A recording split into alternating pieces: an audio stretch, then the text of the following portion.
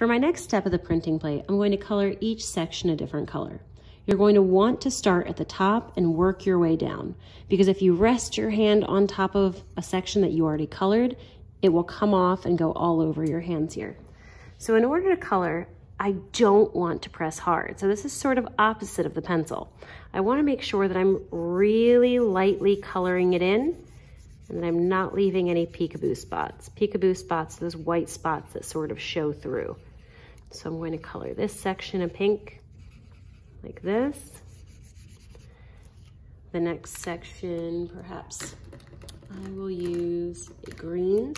And again, anytime I use this, it actually kind of helps to hold it on a diagonal and just lightly go back and forth. I'm really not pressing hard. If I press too hard, it's going to leave an indent and you'll be able to see that mark. So I'm actually barely touching this.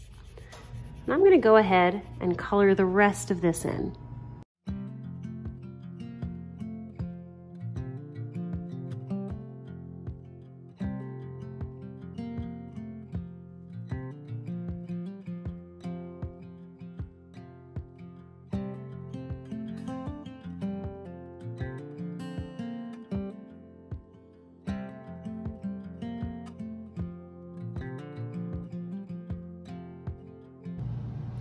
Okay, and when you think you're finished, what I want you to do is look back over your foam board and check to see if you have any peekaboo spots.